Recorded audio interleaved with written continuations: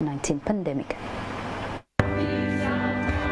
Starting in Kampala, the Archbishop of the Church of Uganda, Dr. Stephen Kazimba Mugalu, led worshippers in his first open service following the reopening of places of worship across the country.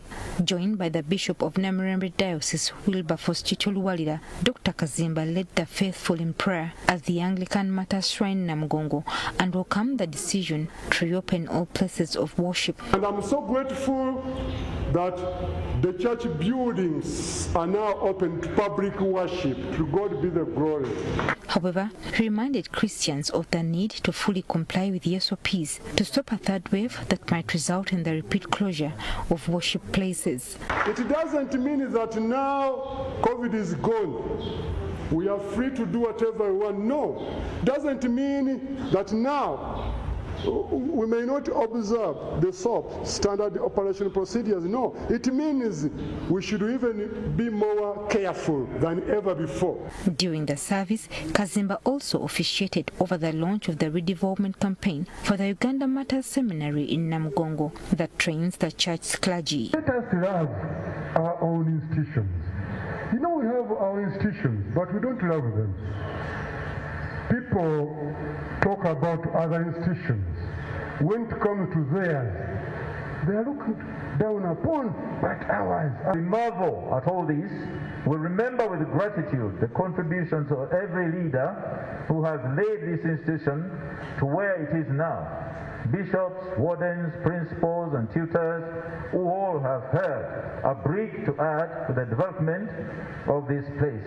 Father, the Son, and the Holy Spirit. Amen. Elsewhere, Christians in Lira City have expressed appreciation to the government for easing the restriction on worship centers, pledging to abide by all the health SOPs that have been put in place. Thank you for being united with your faith through the radio throughout.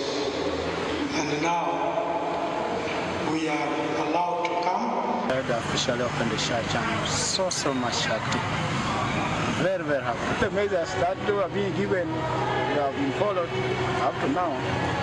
And that is why we are seeing that even today that you have come, we have seen that people are sitting. And even some people are still hanging around.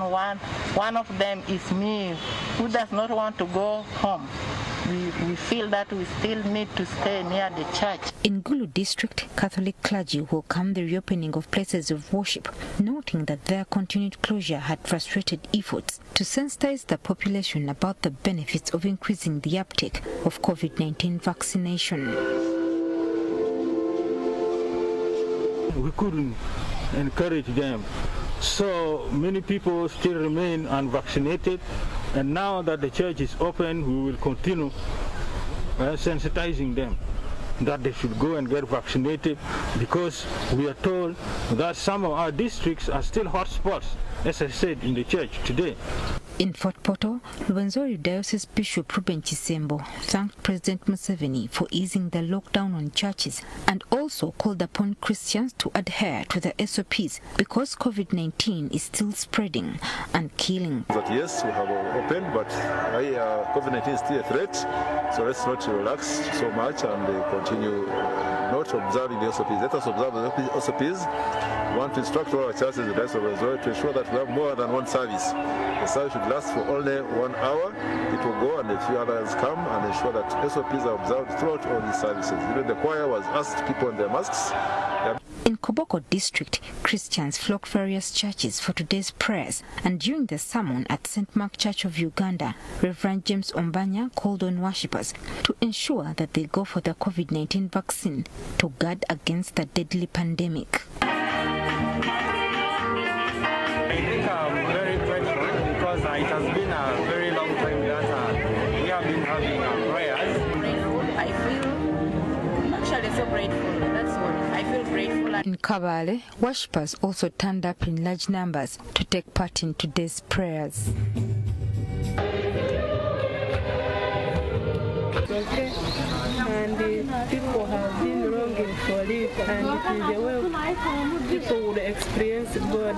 People, the way they turned up today, they were very much eager and hungry for the word of God. Joyce Nakato, NTV Weekend Edition.